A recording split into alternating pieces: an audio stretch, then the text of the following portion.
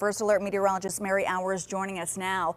Here, though, we are dealing with a lot of sunshine. If anything, from that storm system, a little bit of rain maybe, but not yet. No, not until tomorrow. And we're so close to being the wettest April on record.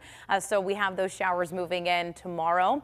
But right now we're at 78 degrees. It is breezy. The wind's helping a little bit to cool things down. Wind gusts right now at about 15 to 20 miles per hour. And you can see our camera is shaking out there. Right now we have 82 in Beaver. We're at 78 in Irwin and also in Washington, Waynesburg 78, 75 in Indiana, and 76 degrees right now in Franklin. Satellite and radar nice and quiet, just a few clouds around through today, but we're looking to see high temperatures near that record high. Don't know if we're going to tie it or even break it. The record is 88 degrees, and that was set back in 1899. So forecasting temperatures into the mid to even upper 80s. So going for 86 degrees, but overnight we're still going to be very mild. We woke up this morning in the low 60s. We'll see the same thing tomorrow morning. Right now, looking at Futurecast, time to get out for you. Rain showers holding off until about 10, 11 o'clock tonight, but that's for areas to the northwest. So we're going to see those rain showers move in for your morning commute tomorrow,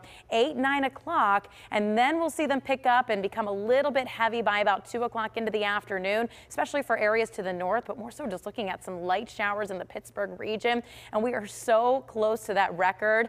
Looking like we'll see about 1/4 of an inch of rainfall or less. And guess what? We only need 0.18 inches to tie that record. So even if we're just a little bit shy, we're still going to remain the second wettest April on record. So far this month, we have seen 7.93 inches of rainfall. So a very wet April.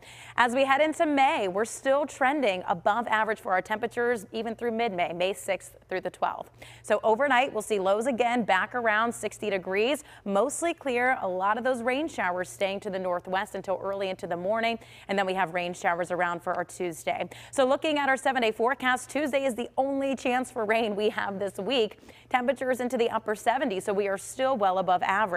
By Wednesday, we're drying out, temperatures back near 80, and then the heat moves back in for Thursday and Friday. Temperatures staying in the mid 80s. Our low temperatures into the mid to even upper 50s. Friday, Pirates game, it's going to be a hot one. Temperatures in the mid 80s once again. Lows right around 60 degrees, and then more rain showers move in early into Saturday morning.